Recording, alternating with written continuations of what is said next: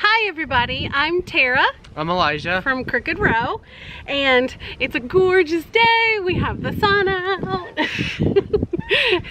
I'm very happy when it's sunny, aren't I? Yes, ma'am. And so the sun is out today. It is February 1st, I believe. Mm-hmm. And you might be seeing this on that coming weekend. So we have taken a break from our seed starting things to bring you an update. Last year we were trying different egg preserving methods. So I'm doing this early so that people can see exactly what we've experienced with egg preserving, because we're all getting ready to experience that spring bump in our egg laying. And so last year our big thing that we kind of did was liming. We limed our eggs or egg glassing. So when you lime your eggs or do egg glassing, you fill a container with water and pickling lime, and then you just drop fresh clean eggs into that water and you store them in a container. It doesn't have to be those great big canning jars that I did. We also did them in this, and we also did them in 3 gallon buckets. And the 3 gallon buckets did not prove good for us, because like almost as soon as we started stacking, we started having broken eggs. But as I have realized throughout the year, you almost always end up having broken eggs. Oof, it's bad. We're kind of afraid to open that jar, aren't we? Yeah. We're not looking forward to opening up that jar. But you have ones like this that turned out actually perfect. There's no broken eggs anywhere. If we were going to do this again, we would probably utilize these half-gallon canning jars for it.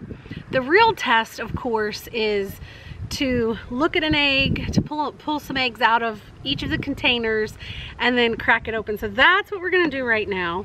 So right now we're gonna pull from the good jar, and in the lime water can actually aggravate your skin or irritate it. So try to use a spoon or something to get it out of there. Okay, as you can see, perfect egg. No smell whatsoever. It's not slimy. I mean, it's just a normal egg, right? Mm-hmm. Do you smell anything? No. Me and Elijah are the super sniffers in our house.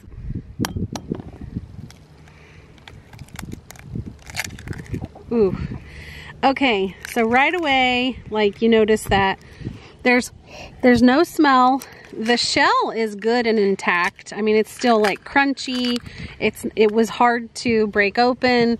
The white is runny and the yellow is runny. So that's that one. I would like to break another one from the other container. Oh God, I smell something yucky. Oh, I don't know if I can do it. In this one, there is an absolutely putrid smell. Also, I didn't realize that one of the eggs was up out of the lime water. I'm gonna set that to the side because I don't really think that would be fair. I don't know if this would taint the rest, but let's check out and see. And I'm gonna use another brown egg so that it's most likely from the same hen, and that way it's a fair test. Okay, yeah, that's, it's just, there's no smell to it. Its shell was also intact. It was a normal shell. And so that was good. That was great. Okay, now it's time for us to open the yucky jar, and we are not looking forward to this. Woo! Okay. I don't want to open it so bad. Oh God. If you've never smelled a rotted egg, then you have no idea why we're dreading this. It's so bad. People worry about their eggs going bad. Trust me, you know when an egg's gone bad.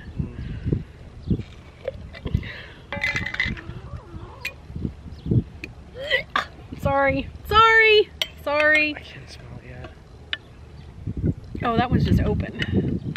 It looks like, yeah.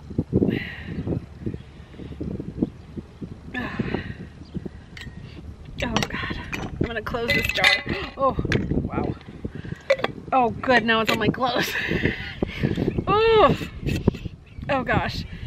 I mean, if you want to know what rotted eggs smell like, it's far, far beyond dead fish. It's horrifying. Now the shell is really, really hard, but as you can see, well, that actually is a little more intact.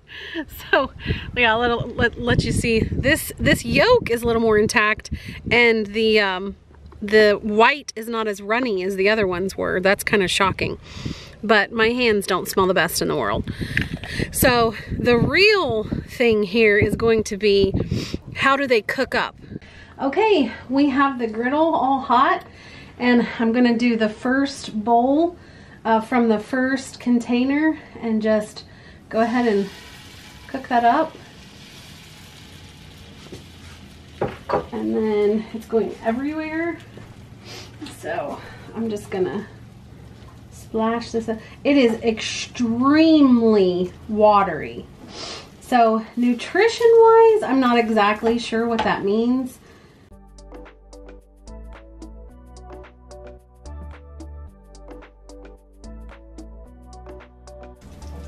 Okay.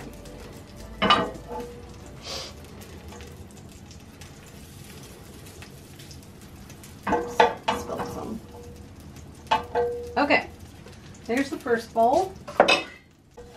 Okay, now we're gonna do the second bowl and see how that cooks up. I'm gonna do it a little further back.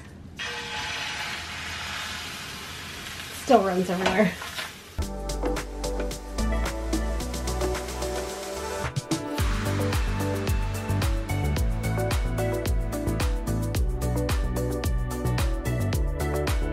Now for the egg from the yolky container.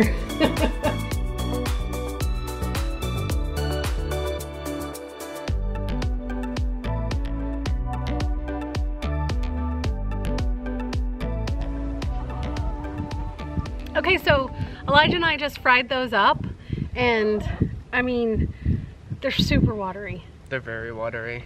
They kind of like go all over the griddle. And we know, Elijah and I are pretty much the cooks in the house, and you cook eggs almost every day, don't you? Eggs aren't watery. No, our eggs are never watery. They kind of stay together. They're nice and beautiful and orange. These kept color. Yeah, they kept color, but they were just very liquidy.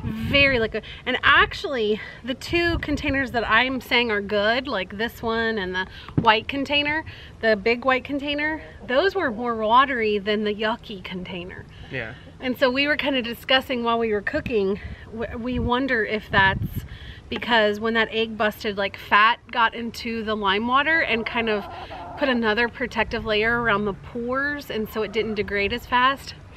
There's my scientific explanation. But so, okay, we kept these for a year, so we're not gonna eat these. I know people do. People eat them up to 2 years. With that one breaking open and this Cambro being kind of questionable since that egg was sticking up out of the water, and this one, we're not going to eat them, but I feel completely confident feeding it to the animals, don't you? Yeah. I mean, because yeah, I mean, for goodness sakes, they pick through poop, so I think they'd be okay with a questionable egg. But no, the eggs smell fantastic. Well, as fantastic as eggs can smell. I mean, it just smells like egg. Yeah, it's egg. And like this is egg. The bad egg, supposedly. Yeah. So that one smells fine. It smells completely fine. And I want to say this so that you don't get shocked.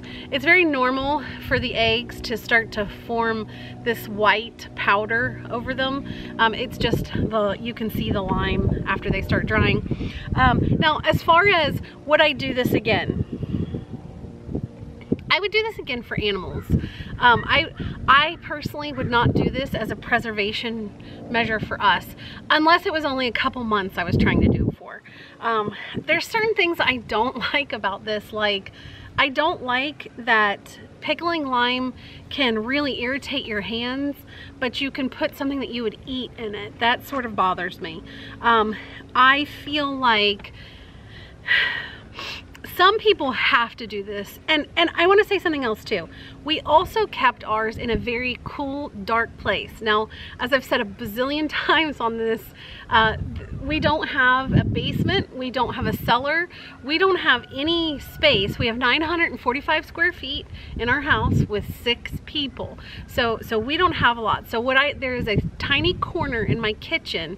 It actually takes all the wind, and it stays really, really cool, especially in winter months, but it does in summer months too. Yeah. And it's completely dark over there, and so that's where we keep those. So again, I would do these for livestock or cats or dogs. I personally wouldn't do it again for us, again, unless it was a short period of time. There are other preservation methods, like you can totally freeze your eggs and then thaw them out and use them in baked goods. Now, I probably wouldn't like make scrambled eggs with them. You can, they're safe, but I just mean like they start to the texture starts to change. Yeah. And so I have also seen, I have not done this method, but I've seen people dehydrate them on their dehydrating trays.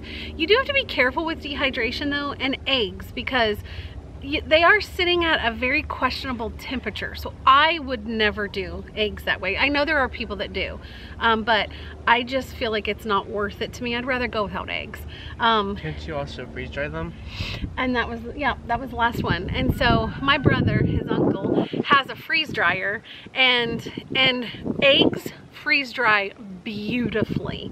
And so with our excess eggs this year, we're probably going to put a big portion over to my brother's house for the freeze dryer. And so but all of these that we tested for the liming, okay, liming works, it for sure works, but you know, in a very desperate situation, I would eat these. If we were very, very desperate, I would eat these, wouldn't you? Yeah. I mean, we do, like, if we didn't eat anything at that point, we'd eat bark. Yeah, yeah, right. I mean, but like I also think that these are okay to eat, or we would not give them to our animals. Like, we desperately care for our animals, so we would not give them to our animals if we thought that they were bad. I mean, I'm kind of joking when I say they're questionable. So that is our review on liming eggs. And if you'd like to see us freeze dry or do another method, put it in the comments below, because we love to kind of test things out, especially preservation methods. Because it's preservation. I mean, you can garden and raise animals all day long, but if you don't have great ways to preserve it, there was kind of no point to doing it.